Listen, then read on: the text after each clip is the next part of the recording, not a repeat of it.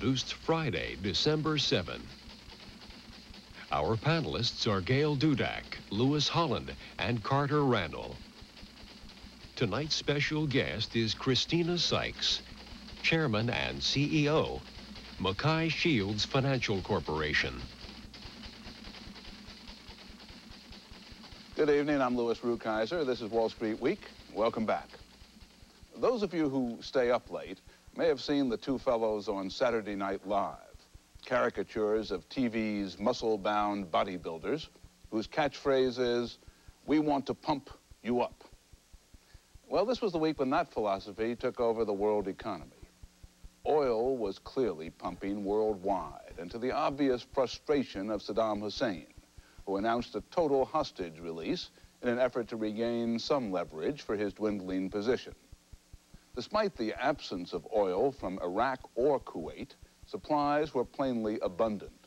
Indeed, Energy Secretary James Watkins was moved to declare, following a visit to the Persian Gulf, that there was now no reason for oil prices to jump, even if war should break out. Since, he said, Iraq posed no realistic threat to crude supplies, and in his words, from an energy perspective, I believe we are through the worst of the crisis. And the world markets seem to agree. The price of a benchmark barrel of oil, which topped $40 in the orgy of financial pessimism less than 2 months ago, is tonight down to around $26.50. And those who were making hysterical predictions of new inflation are notably subdued. But oil isn't the only thing that is pumping in profusion. There is, at last, the Federal Reserve. And what it's pumping is not black and gooey, but green and crisp, the stuff known as money. Having finally decided that tight money and a credit crunch were not necessarily the best medicine for a country slipping into recession, a prognosis that became even plainer this week, the Fed was pumping in earnest. It reduced bank reserve requirements for the first time since 1983. It moved significantly into the open market in a series of moves that injected more reserves and made money more available. And it forced the closely watched rate on federal funds, the rate banks charge each other for overnight loans, way down to just above 7%. It may be late in the final reel of this particular drama, but the cavalry is definitely coming. And just in the nick of time, consumers are despondent, scaling back their borrowings, buying fewer homes, and scaring the retailers with a notably sluggish start to Christmas shopping. Manufacturers are equally frightened, laying off workers even in still prospering sectors, and pushing the unemployment rate to its highest level in 3 years. And the long-suffering auto market is crawling at its slowest pace since the 1982 recession. Will the pumping of oil and the pumping of money get the economy itself pumping up again sometime in 1991? Or will the gloomsters finally be right? Stay tuned, for tonight I'll be talking with the $7 billion woman, a remarkable lady who has some surprising and ultimately very hopeful answers to that question. But first, let's see what they were pumping out in Wall Street in the week just past. And as the Dow Jones Industrial Average indicates, the anniversary week of Pearl Harbor was marked by rumors of peace, and investors rejoiced both at the possibility that war will be avoided and the reality that interest rates, both long and short, are coming down. The Dow closed up for the second straight week, gaining more than 30 points to 2590.10, after moving above 2600 for the first time in more than 2 months. And the broader indexes all did even better than the Dow, with the greatest percentage gain in the suddenly alive over-the-counter market. Suddenly asleep, on the other hand, are our 10 chief elves, unmoved from last week's net +1 reading. Losers of the week continued to be gold, silver, and the dollar, while the runaway winner was the bond market, which likes peace, falling oil prices, and a weak economy, not necessarily in that order, and which soared to its highest level in nearly a year. And if you're in some doubt as to whom to include on your own Christmas list this year, be aware of a survey reported this week that found that when times get tough, people are more likely to drop their boss from their list than their pet, proving, I suppose, that humans are much more willing than dogs to bite the hand that feeds them. Carter Randall, is this just a bear market rally, or is the bull beginning to snort again? The bull is snorting, but whether he can keep going or not is a question. I believe the market is very fairly valued. In fact, I believe it's selling at a discount to what money is really worth. And I think the market should go to the 2,700, 2,800 level. Whether it will or not depends on the perception of not only the length and depth of this recession in which we're in, but the perception of what corporate earnings are going to do. That in the final analysis will be the pricing of the market. What's your perspective on corporate earnings? My perspective is in the mainstream of this, that we're going to have a soft landing recession that will last for 2 or 3 quarters, but not be severe, that we will see a turnaround in the economy in mid-1991 and through 1992, and that the market will start to anticipate that comeback at least early in 1991. So we're near the end of the bad news in your view? I think we're going to start to be anticipating a recovery as opposed to lingering with a recession. So I would be a buyer and holder of stocks with a little bit of powder dry for unforeseen events. We'll have a few months, though, in which people say, how come the market's up and the economy's down? Oh, well, there's no question about that. The market goes up on bad news. How come? But the market is thinking of the good news ahead. Gail Dudack, you're one of our 2 remaining absolutely bearish panelists, so you clearly don't buy this. Is that correct? Yes and no. I'm still bearish, but I don't think I'm as bearish as I was a year ago, because I think that in the course of the last year, a lot of stocks have really been pummeled. And while I think the Dow will go to lower lows than what we've seen in the recent past, I think that a good number of stocks probably did see their lows in the last few months. And they'll retest those lows and probably not go lower. As one of our chief elves, are you considering raising your signal? I will when I think it's safe to enter the water, and that is where I think you can really go into the marketplace and make money being long, and I'm not convinced that it's time yet. Are you telling your customers to buy any stocks now? No. I think that you should be raising cash in this rally because I do think the averages will go lower. And I think one of the things that would make me much more optimistic is if we could see a narrowing in what I see as a PE spread, which is too high. I think that there are still some favorite stocks that are trading with PEs of 20 times, maybe 30 times.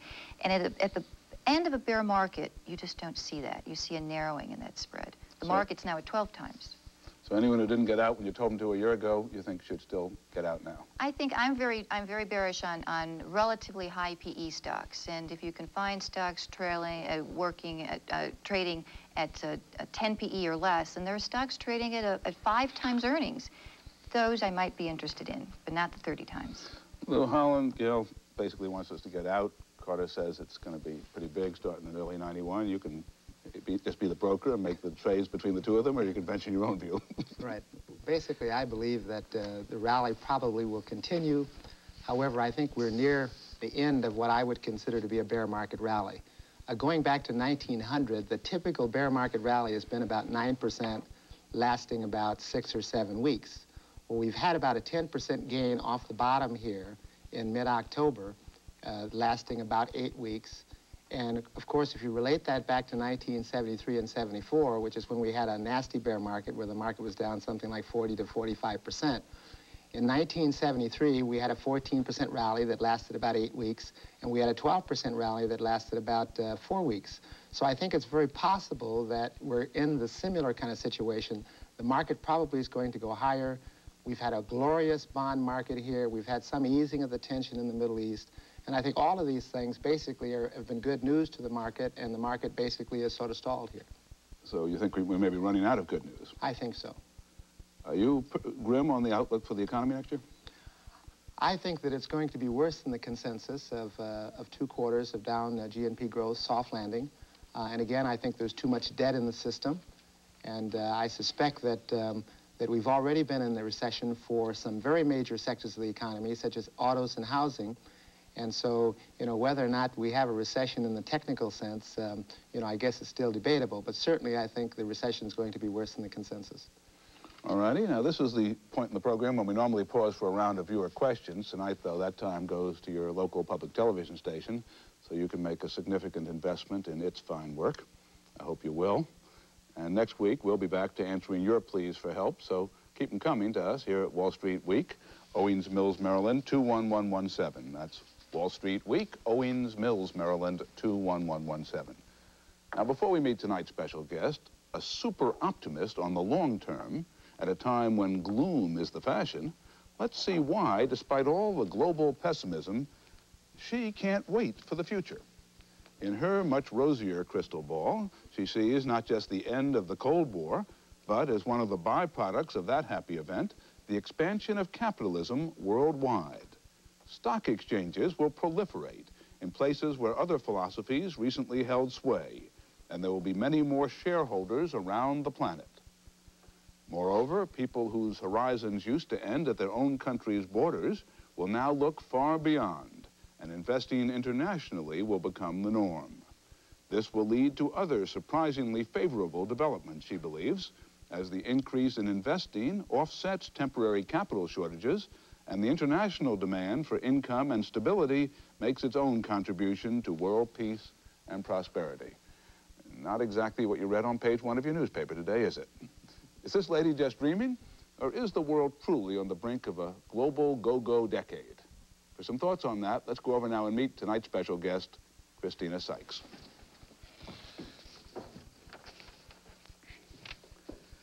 Chris, welcome. Very pleased to have you here tonight.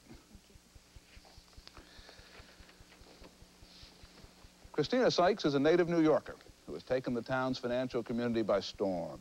A top-ranked money manager, she became in 1987 the chairman and CEO of Mackay Financial Corporation, an investment firm that manages some $7 billion in assets. And she added to her own production this past June when her daughter Lindsay was born. Chris, if the future is so terrific, why is everybody looking so scared? Well, Lou, it's important to take a step back from the capital markets and really put in perspective some of the unusual developments that you spoke about in the introduction. You, though very bullish on the long run, are in fact a little cautious about the immediate future, are you not? Absolutely, yes. Would you give us your view on that? Okay. We believe that probably in early October you did begin the slowdown in the economy, that we did move into a recession, and that will last probably until the end of next year. And, well, it'll be very, very bullish for the bond market. It won't be too good for the stock market near term. By the first half of 1991, you will probably bottom out in the stock market, and prospects will improve there, too. So your basic investment recommendation is to buy bonds? Absolutely. The longer, the better. The higher quality, the better. And the more call protected, the better. So you hang on to those coupons for the entire duration. Well, let's try and be specific on that for those who don't deal with this every day. Are you talking about U.S. Treasury bonds? Are you talking about the highest quality corporate bonds? And if so, what quality? Absolutely. U.S. Treasury bonds would be the ideal. They are now at an 8.20 yield as of the close of business tonight. We expect that they'll be going down to somewhere in the neighborhood of 7 to 7.25%. The maturities anywhere from 10 to 30 years, not too short to lock in those capital gains. And in terms of corporates, have to be careful there. AA and AAA quality would be our recommendation. The best idea for an individual would really be to buy a mutual fund managed by a professional organization as opposed to selecting individual securities. We at Mackay Shields manage a series of mutual funds that is distributed by the New York Life, and that's the kind of investment vehicle that we'd recommend you'd use. You wouldn't be buying stocks yet? Not yet. Probably in the first part of 1991. And do you have your eye on which categories or kinds of stocks you want to buy? Well, there are quite a few interesting themes out there. The first we'd point out is growth stocks with a worldwide consumer franchise. And by that I mean companies that have a good solid percentage of their revenues overseas. Companies that actually take advantage of strong consumer developments, increasing personal income overseas, increasing standards of living. Companies like what? Well, one that comes to mind is a toy company like Toys R Us, for example. There's a company that, while it doesn't have a distressed PE multiple, it certainly has a multiple that is very, very attractive today. It's a company that will take advantage of younger markets overseas, increasing standards of living, and will grow very, very dramatically over the next 10 years. We would say 20 to 25%. If you wouldn't buy even a stock like that you like yet, you must think that the market's going to go lower in the near term. Is that correct? Probably. We are now in a bear market rally. It could go a little higher near term, but by the first part of next year, our guess would be 2,200, possibly even 2,100 on the Dow. But that's a real buying opportunity. Now, many people who looked at what we just showed about your long-term philosophy would say it's a pipe dream. The world's awash in debt. There are stresses and strains politically and economically all over the world. We could be having a much more serious recession than is now being forecast. What do you reply to those people? Well, again, it's important to take a look at the long-term picture and not just near-term knowledge. Overseas, as we said earlier, you're going to have the development of capital markets. You're going to have strong demand in terms of cash flow. You're really going to see something that is a revolution in terms of the way we look at the capital markets. At the same time, here, while we have a very developed capital market, you'll see a different situation. You'll see an evolution in the demand for securities. And what I'm referring to there is the aging of the population here. We're going to move the baby boomers to a more mature set.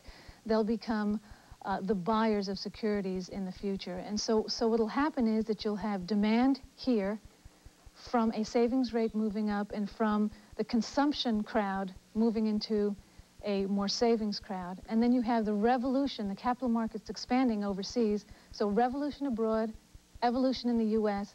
It's a decade that really has historic investment opportunities. We've assembled three well-known revolutionaries to talk with you tonight. Let's start with Carter Randall. Chris, the single biggest stock holding in America of individuals are utility stocks. Mm-hmm. A lot of people own utility stocks as sort of bond substitutes, good yields, and increasing dividends from time to time. They've done very well in anticipation of lower interest rates. Is this a time, maybe, for people to sell those stocks and buy bonds? Absolutely. We think utility stocks at this point are probably a little overvalued. And if you do believe in a very bullish interest rate forecast, as we do, we think that the move is sell the utility stocks and buy pure long-term government bonds. And increase your income in the process. Absolutely, and lock it in. Christine, you were talking about global themes, and the U.S. has finally become global. And in the first half of this year, U.S. investors bought over $6 billion of foreign stocks, while foreigners were sellers of $6 billion U.S. stocks. So globalization hasn't helped the U.S. market so far this year. Is the U.S. investor right? Are there better opportunities abroad? And if there are, can you tell us some? It depends on what you're looking at. We think if you take a longer-term view, there are very, very interesting areas in the international bond markets as well as stock markets. Just some footnotes on that. We think the dollar is very undervalued, so it's a difficult time to go heavily into the overseas markets. We caution against that. But in terms of looking at stock markets over there, very, very attractive. We underweight Japan still at this point. In terms of bond markets, looking at markets, for example, like the French bond market, the Dutch bond market, where you get a yield increment over German bonds, but you still are linked to a very strong currency, would be attractive areas. Christina, you've suggested that you think a year from now the long bond could be at 7%. Well, how can that be if, in fact, the German bond, for example, which is currently yielding at a premium both on a nominal and a real basis, far greater than the U.S., so what's to say that people shouldn't put their money in German bonds? Well, again, it depends on expectations. Now, Germany is about to integrate another whole country into their economy. So there's a lot of debt going on in Germany. There is a little bit of inflation over there, and they are stronger as an economy than we are. Their GNP is probably going from a 6% rate to a 3% rate. We're probably going into a negative GNP situation.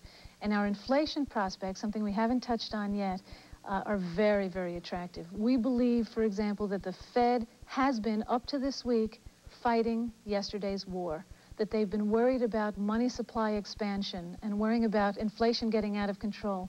Meanwhile, you have commodities crumbling. You have gold down 15% this year. You have oil from the $40 price in late September down 35%. So we have a Fed that has kept money supply at less than 2% growth rates, if you look at an M3 measure, for example. Very, very tight. Commodities sinking, inflation very, very low, and we think that's tremendously bullish for the U.S. markets. Chris, we're nearly out of time. If inflation is yesterday's war, what's going to be the big problem for the 90s? The big problems for the 90s is debt. It is leverage. We do have a situation, for example, where we had bankruptcies in 1989 of about $3 billion in the U.S. markets. In 1990, just through October, it was $11 billion, and we're not in a recession yet. So we have to keep our eye on the debt situation here. Thanks very much, Chris Seix. Thanks to our panel. Hope you'll be back with us again next week, not next year yet, when we'll take you on both sides of the movie screen for the holiday season. With top entertainment analyst Harold Vogel, we'll take a look at what's hot and who's producing it for those who might want to make some gold out of the silver screen. And we're reserving a starring role for you in our fascinating cast of characters. Meanwhile, this has been Wall Street Week. I'm Louis Rukeyser. Good night.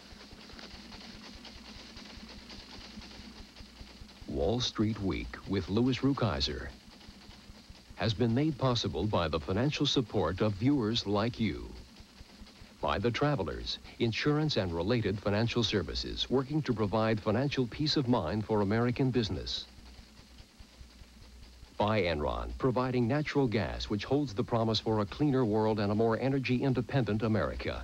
Enron Corp. And the Enron Foundation. And by Prudential Bates Securities. Rock solid. Market-wise.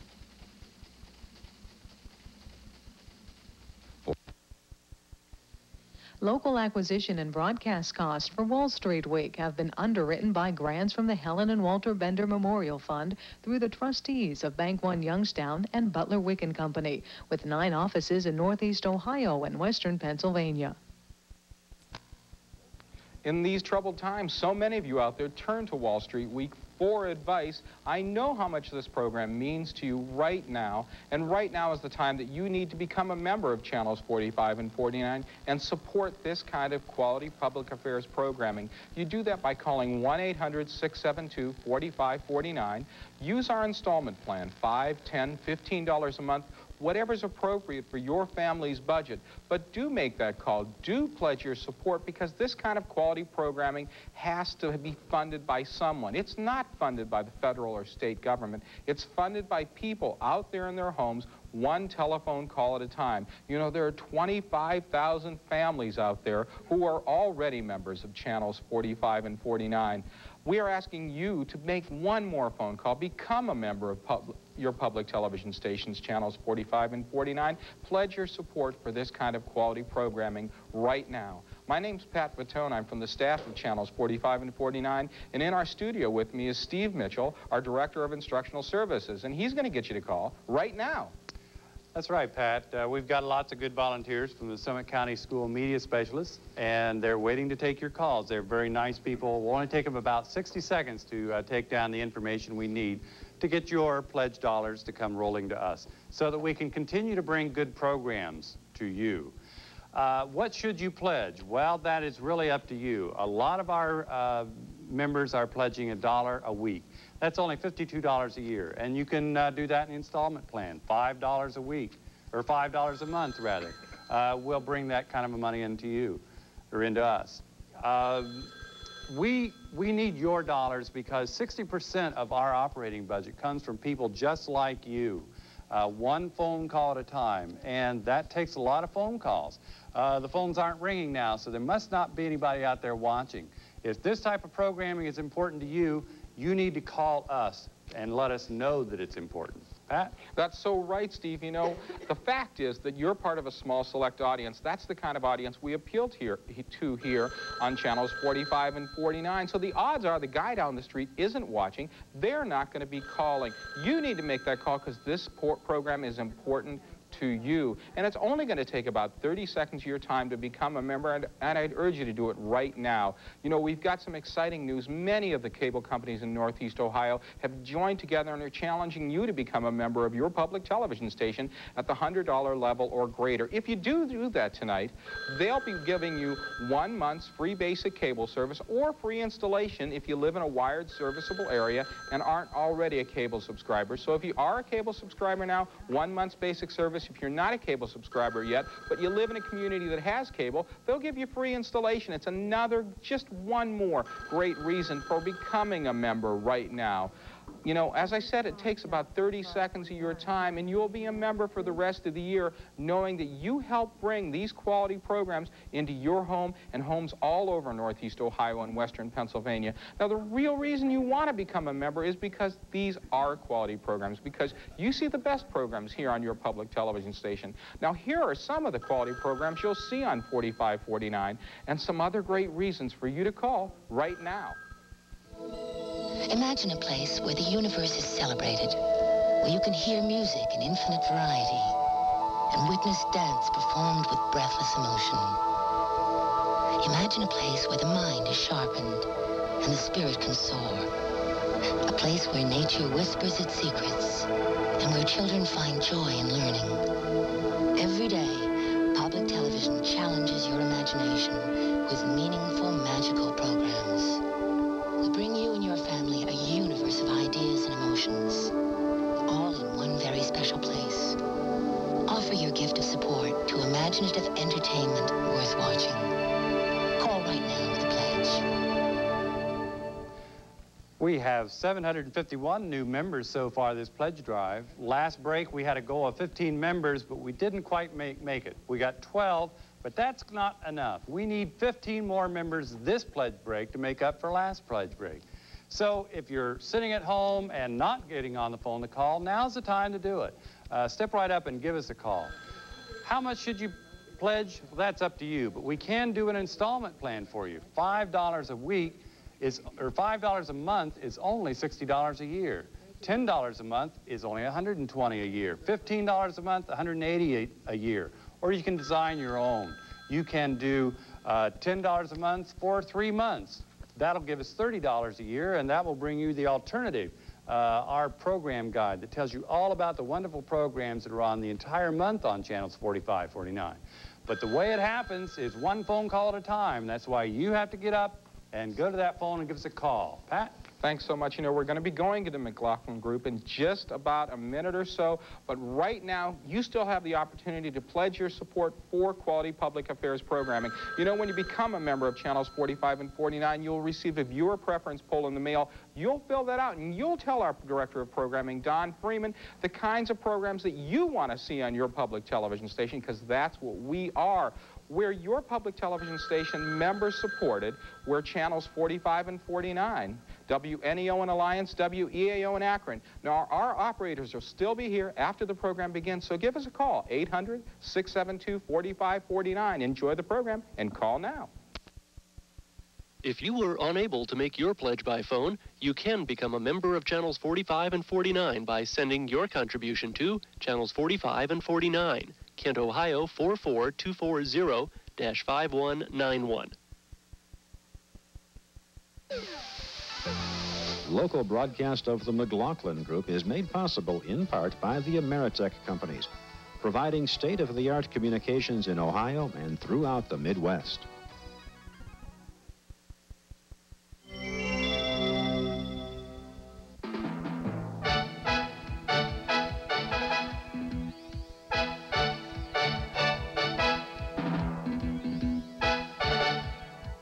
From the nation's capital, the McLaughlin Group, an unrehearsed program presenting inside opinions and forecasts on major issues of the day.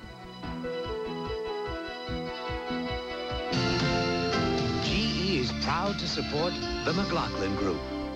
GE, from plastics to financial services, we bring good things to life.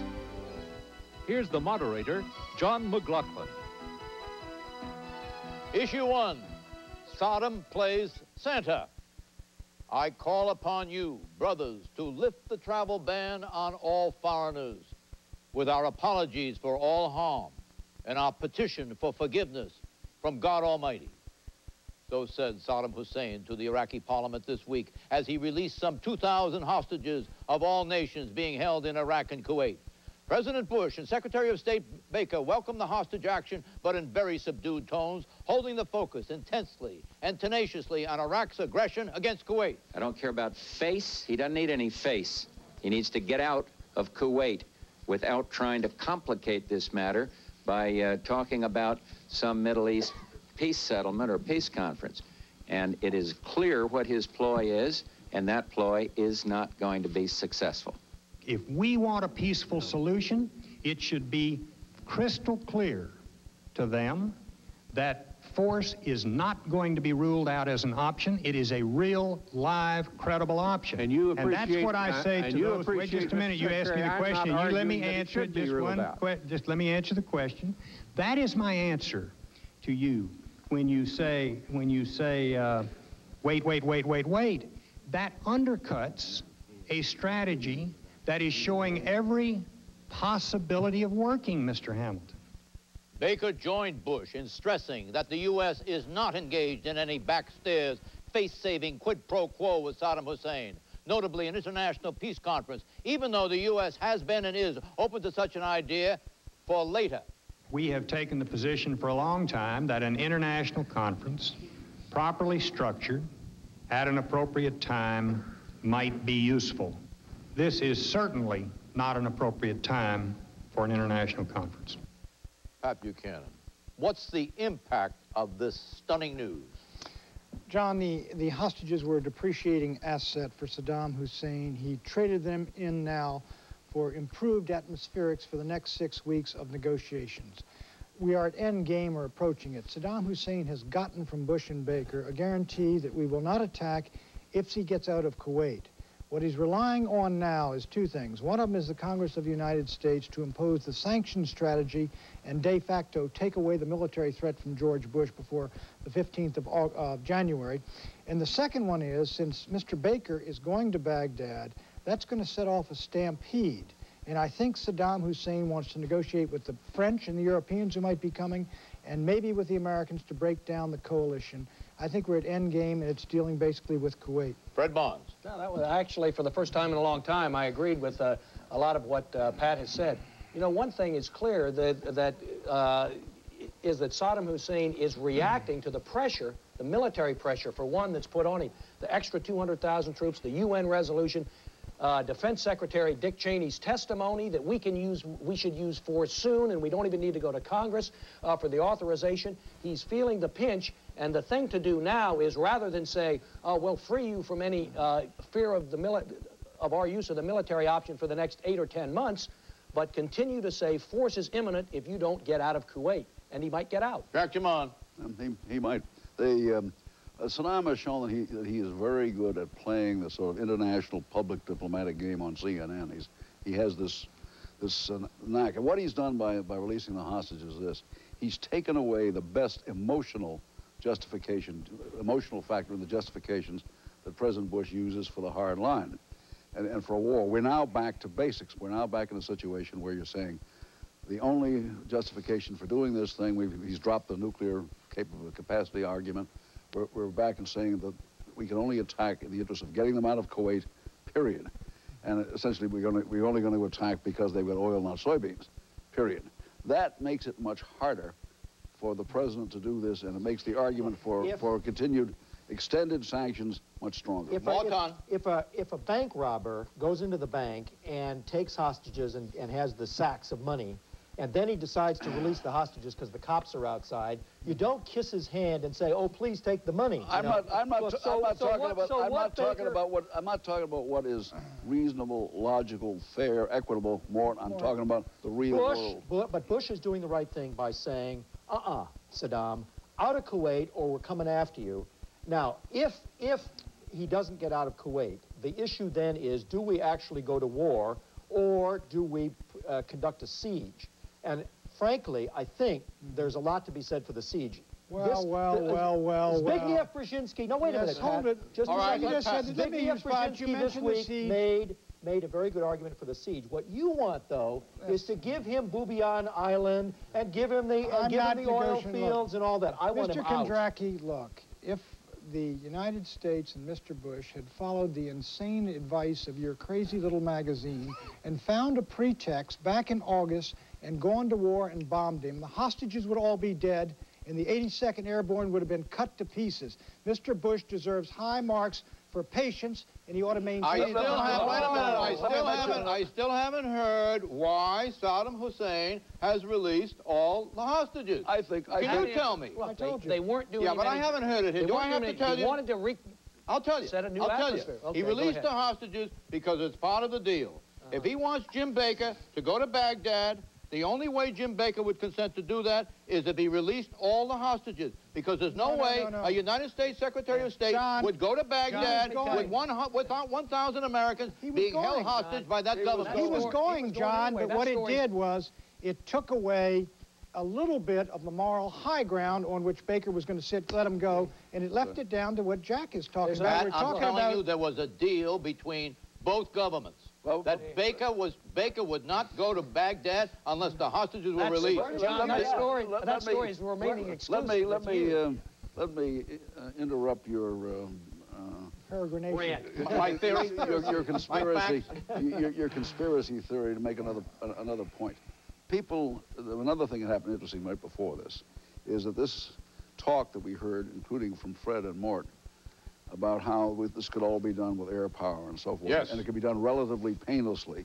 I think that's true. Colin Powell doesn't think it's true. And his testimony was that, in fact, it would require all kinds of force, massive force, and the strong implication was massive casualties as well. That's and not that what is they why believe. they're back. But in fact, that's not what they believe at the Pentagon. They Colin Powell going to use... No. Colin Powell doesn't believe it? Powell did not say, Jack, that this entails massive casualties. No, he didn't. said it entails massive use of force. a lot of land force. It doesn't mean you send them in Verdun style attacking the Iraqi troops by the border. You don't do that. It's air power led, and then ground troops are used. Right. You see that the Iraqi government is billing the British government $300,000 for room and board for the British hostages.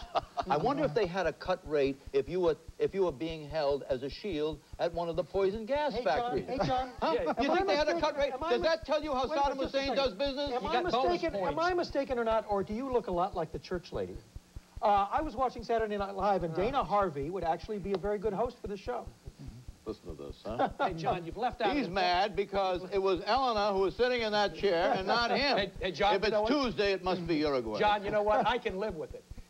You've left out an important aspect here, and that's what the Democrats are doing now in criticizing the Bush policy. It's not that they're unpatriotic, but they also realize that if you have Bush strung out with a 12-month or 18-month embargo, where they enforce delay and there's a real problem it's here. going to chop him apart I know politically. it, but there's a real problem here, and one is everybody realizes that Bush is much stronger in getting the guy out peacefully if he's got the whip hand.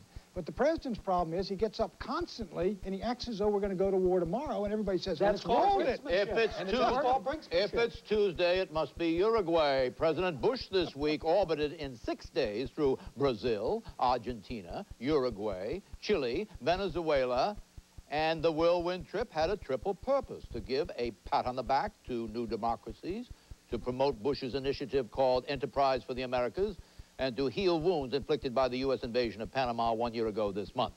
Bush's Enterprise initiative encourages freer trade and foreign investment. But at every stop, the president was bombarded with queries about the Gulf crisis, which leads to the question, what's the political logic of having the president move through South America in the middle of the Gulf crisis? I ask you, Morton. I think it turned out very well, actually. He told the Latin Americans that even though there's this huge crisis going on around the world, I'm here down here with you.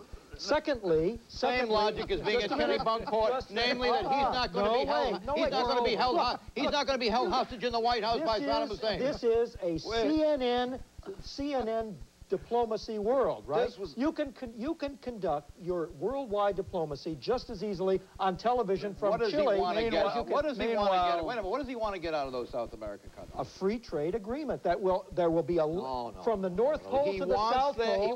He wants their help in the GATT agreements, which just about ready to go right down the chute. Right. That's what he wants. Right. Their And help he'll is get not it, too. important. Look, Their help is important. This whole South American trip, talk about a page 37 story. That's what it is. And it has been all along.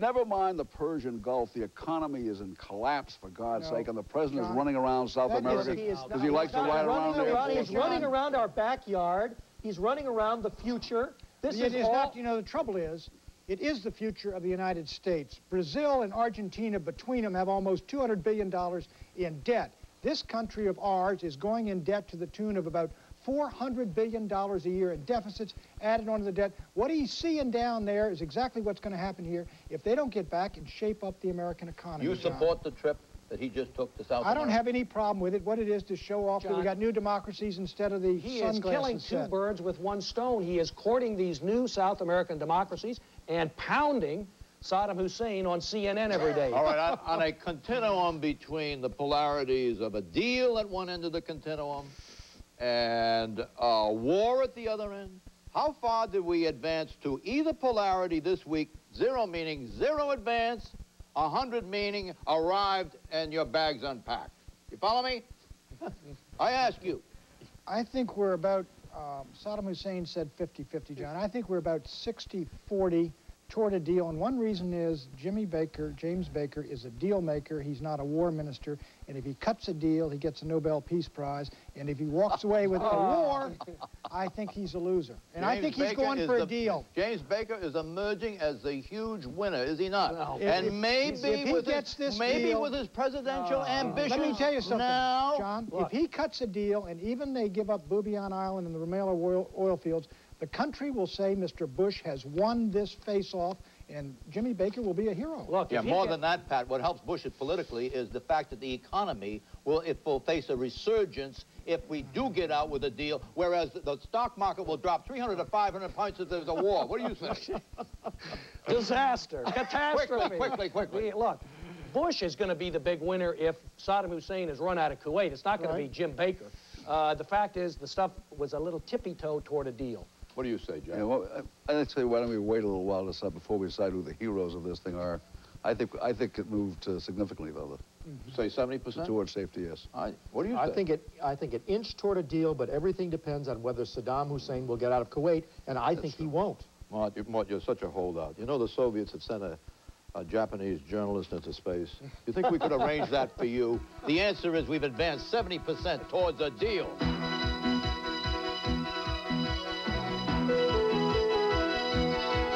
Issue 2, Paradigm Pandemonium.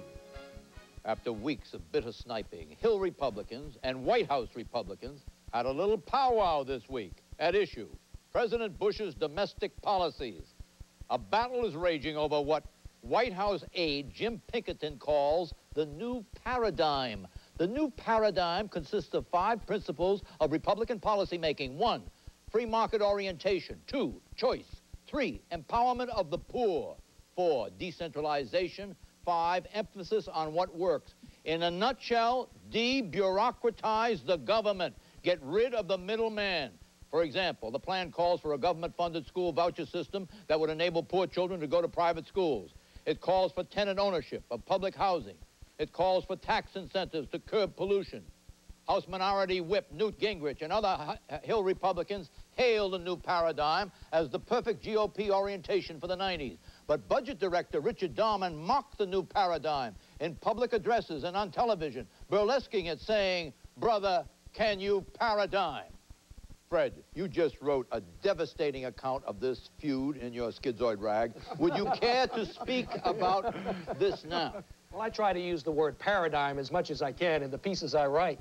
The new paradigm is a symbol for what conservatives think should be the agenda of the Bush administration in the last 2 years, the post of his first term, the post-Reagan agenda, including deep tax cuts. And why it's important is this reason. The Republican Party is divided. The conservatives want some Reaganite, new paradigm, conservative section in Bush's State of the Union speech. And if he doesn't take it, if Richard Darman What's Darman's motive? Darman likes the budget agreement. He wants to hold the world static, not reopen the tax code again. Does Darman also want to be the intellectual architect of the White House? That's why you attack Pinkerton. Does he resent this guy, Pinkerton? Well, Pinkerton is a White House aide below Darman's level who has a lot of ideas. That's his job. Darman resents How smart is anybody Pinkerton? else. Is he as smart as Sununu? He's not quite as smart, but he's taller. Is this going to lead? Is this going to lead to the resignation of Darman? If Darman does not yield and let some of these new paradigm conservative ideas in the State of the Union and in the budget, he's going to be in a lot of trouble. What's Jack Kemp saying about this? He's another one who's on Pinkerton's side, and he feels the same way. If tax cuts and so on are not in Bush's agenda for the next 2 years, Jack Kemp may leave. Did Sununu tell him to shut up? He did. Did he then shut up? But it doesn't last for long. Is Kemp capable of resigning on this issue? Absolutely. What about Sununu? How does he fit into this?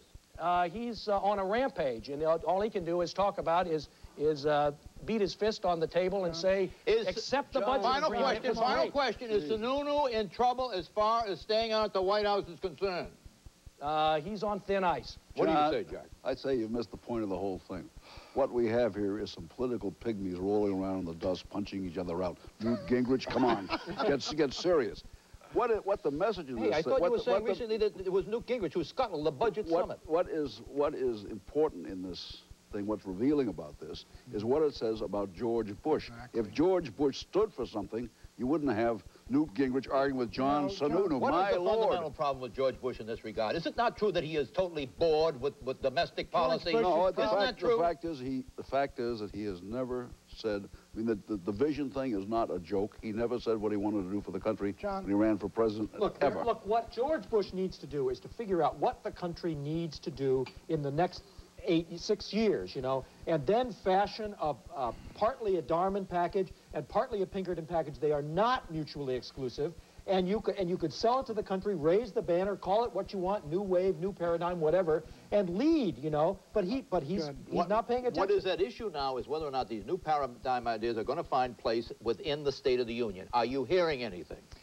John, let me say, this is a Roosevelt room food fight as of right now. I mean, they push these ideas back and forth. I've been in all those little battles before. The problem is, as Jack describes it, George Bush does not believe deeply in these ideas. George Bush is not going to go up there and fight on the Hill day and night, guerrilla warfare, to get a couple of them passed.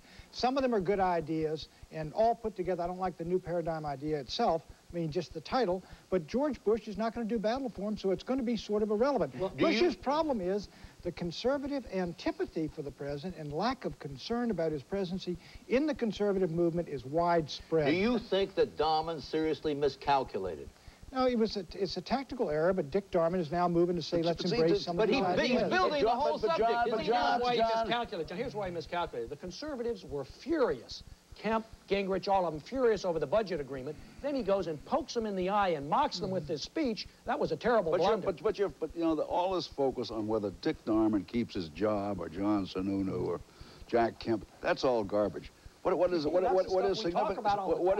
I know we sure do. But what is significant about this thing is this is a real rupture in the Republican Party. Let's get out on that. And the president is the leader of the Republican Party, and if he doesn't start leading, it's going to fall all in pieces. Absolutely. Assess the level of rupture of this present rift. A, is it like anything else in any other administration? B, is it serious? C, is it critical? D, is it civil war leading to a possible challenge from the right to George Bush in 1992?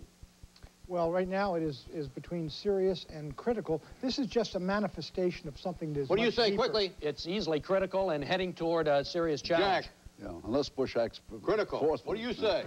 I agree. Critical. Critical. I say critical.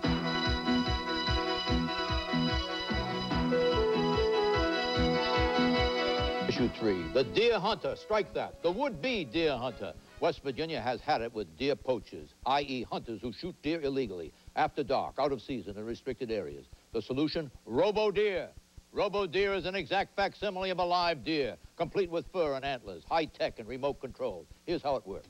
Game police put robo-deer in areas where hunting is illegal. Then when the poaching hunter comes along, spots the deer and lines it up through the rifle's crosshairs.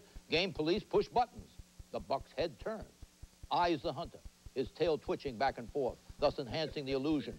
The hunter's heart begins to pound. He takes a last look at the prey, then pulls the trigger. Presto, the game warden jumps out of the bushes and arrests the startled would-be deer slayer. Robo-deer have snared over 120 hunters since November. Robo-deer's hide is riddled with bullets, but its controlling mechanism has never been struck, concealed as it is in that private part of the buck's anatomy that hunters never target.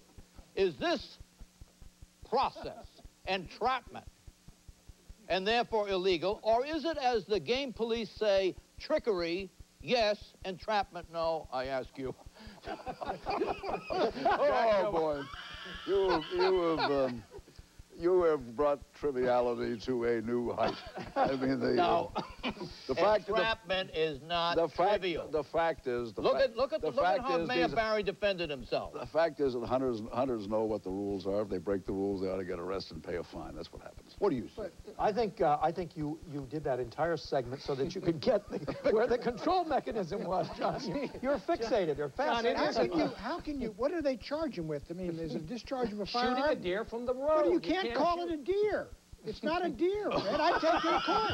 I'd say, Benson, get in here. That's not a deer. Was Abscam good for the country? Well, that's a very good case. Was there a real bribe? I'll tell those guys' lawyer to get a hold of you. What's the moral, a larger lesson of this whole phenomenon? Larger lesson? There's no larger lesson. What do you mean there's no larger? John, there's a larger lesson in everything. John, that's an unbelievable temptation to have that thing. You're driving by in a truck, some guy picks out his shotgun, flam. That's too much of a temptation. The real problem for hunters is not that. It's these animal rights people running around the woods scaring off the animal.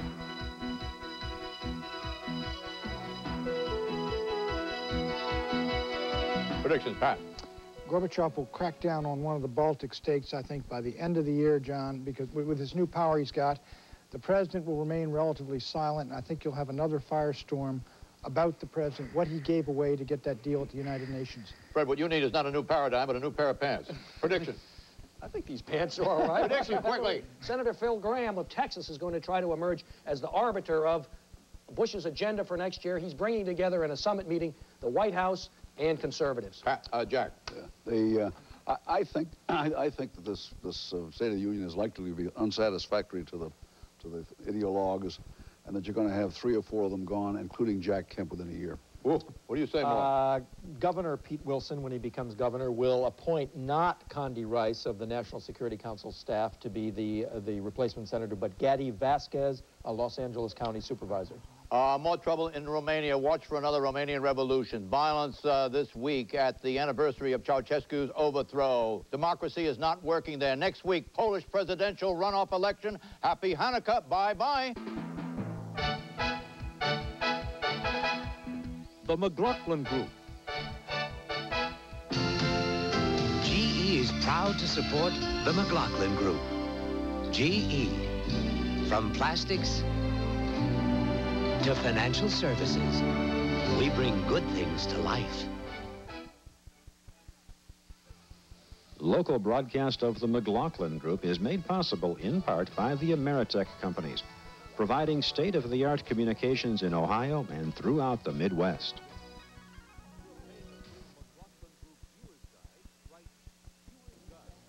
Certainly hope you got some good information from John and his crew. They always are a lively organization to sit down and try to figure out what really goes on behind those headlines, behind those 30-second news stories on radio or those 15-second news bites on TV. They're good. Nobody can deny that ABC, NBC, and CBS will bring you a great deal of overall information, but I think you can readily see that no one other than public television will bring you the insightfulness that you'll get throughout our Friday evening with the McNeil-Lehrer NewsHour, Washington Week, Wall Street Week, and the McLaughlin Group. And normally on a Friday night, we'll bring you some great local business within business. But tonight, we're going to push them aside for just a second so we can ask you to go to your telephone and help support the program that you just got through watching. Great information here because of the great members we have right now, all 25,000 families in Northeast Ohio. Are you one of them? Thank you very much. We appreciate that. But if you're not, please go to the phone right now. Dial the number you see on the screen and make your pledge of support to keep that program on the air. My name is Don Freeman. I'm program director for the stations, And on the other side of the studio is Lisa Martinez, who's in charge of advertising and promotion. Lisa? Thanks. We are waiting to hear from you right now. If you like McLaughlin Group and you really count on it being here every Friday night at 9 o'clock, please call 1-800-672-4549.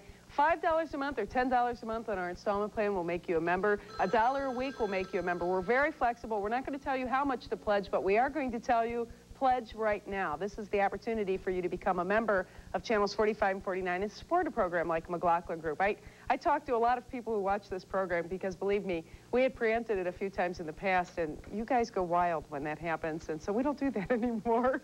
We're afraid of you because you're very strong-willed people. But nonetheless, I mean, in return for that, we expect that you'll support this program. Our statistics show that about 18,000 households are tuning into this on a Friday night. That means about 40,000 people, perhaps. That's a lot of people watching this program, but not one of our phones is ringing, and that doesn't make any sense. That's kind of contradictory. You know, this program, I don't believe, airs on commercial TV anymore, does it? It used to be in the Sunday morning thing. That's right. And they booted it. But it's right here on Channels 45 and 49. And aren't you glad about that? If you are, please, only 6 in 100 households who watch the station support it. That means that 94% of you are not doing your fair share. So we urge you to please get up and go to that telephone right now and support this station.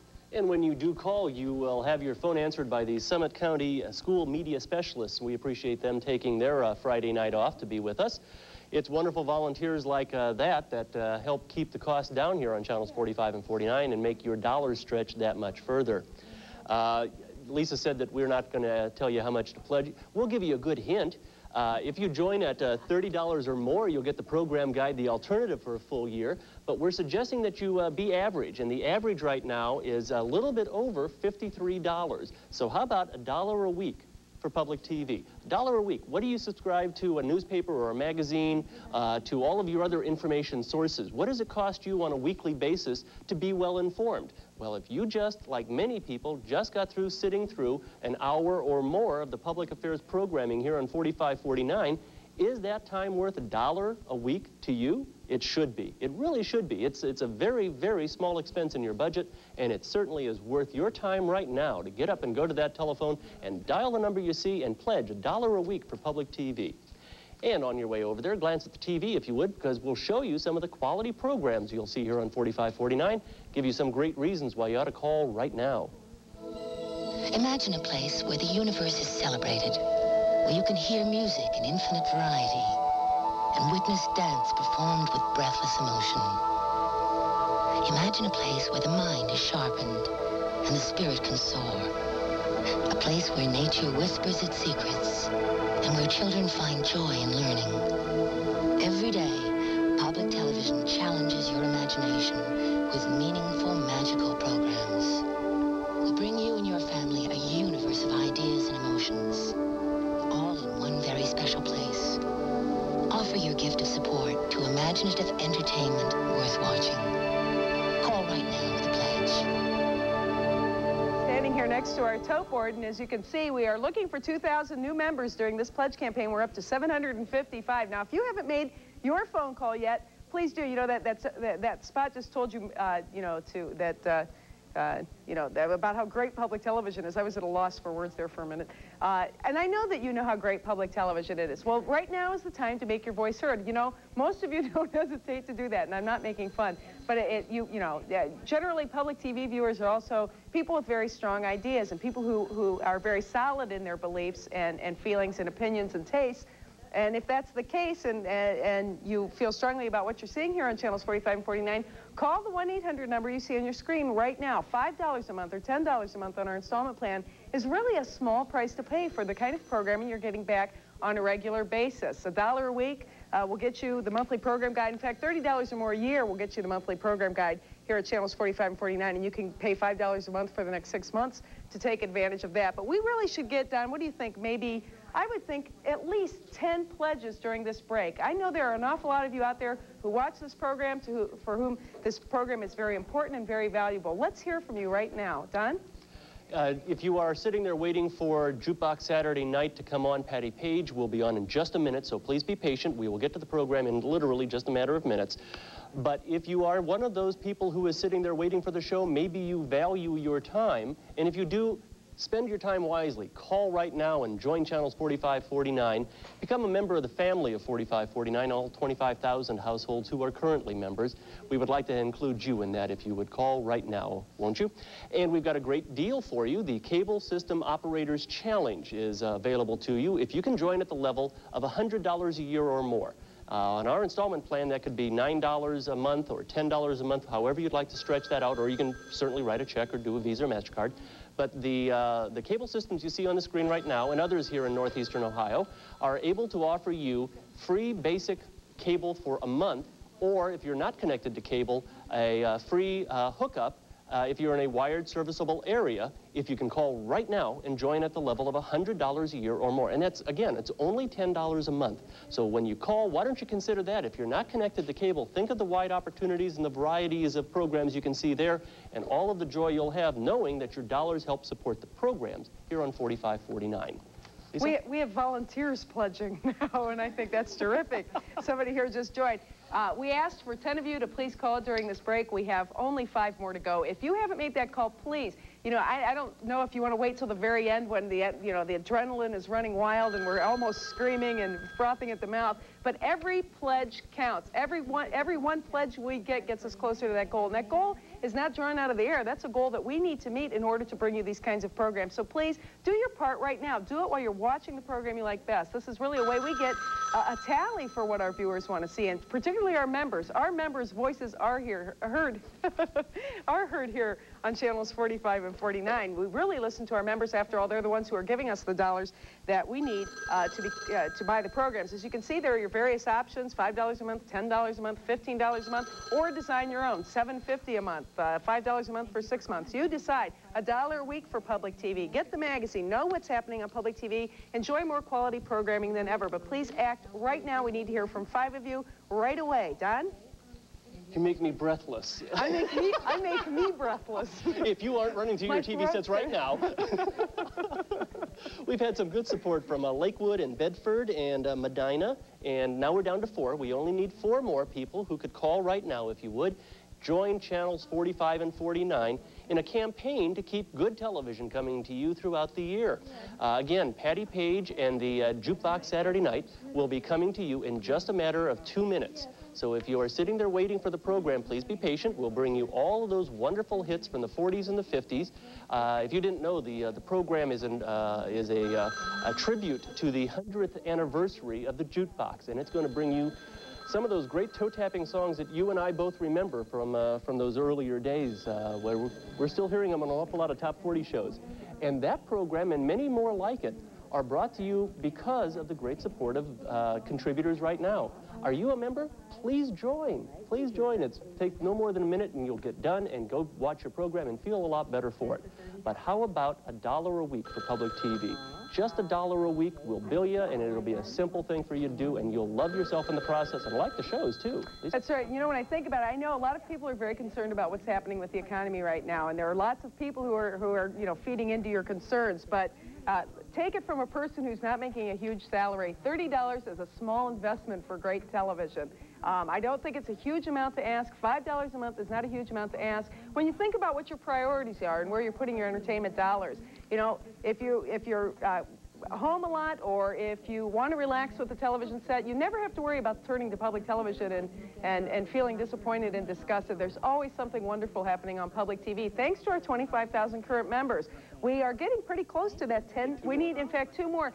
Please, what about you? Can you get up and go to the telephone right now and help us make that goal? Every little mini goal helps us get closer to that 2,000 that we need right now in order to continue to bring you these kinds of programs. We're going to get into Jukebox Saturday Night, and I know you're going to enjoy it. It's a terrific program, and it's going to bring back a lot of memories. Hopefully, it will bring back some great memories of public TV, too, and you'll remember why we're here right now and why you need to call. So please, get up and get to that telephone. If you were unable to make your pledge by phone, you can become a member of channels 45 and 49 by sending your contribution to channels 45 and 49, Kent, Ohio 44240-5191.